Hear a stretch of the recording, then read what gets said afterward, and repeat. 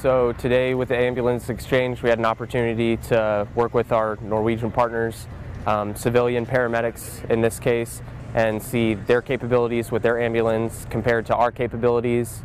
It was important to see what they have so we know kind of what cross compatibility we have with their equipment to ours, and just to basically set up a dialogue so we can do patient transfers in between our two different systems.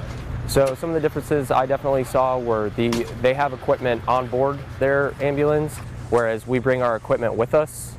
So they have everything already set up, whereas we need to bring everything with us on the ride, as well as medications, oxygen, things like that. So what would definitely be challenging was the fact that the litter system that they use, more of a gurney setup, fits very well in their ambulance, but not so much in our setup.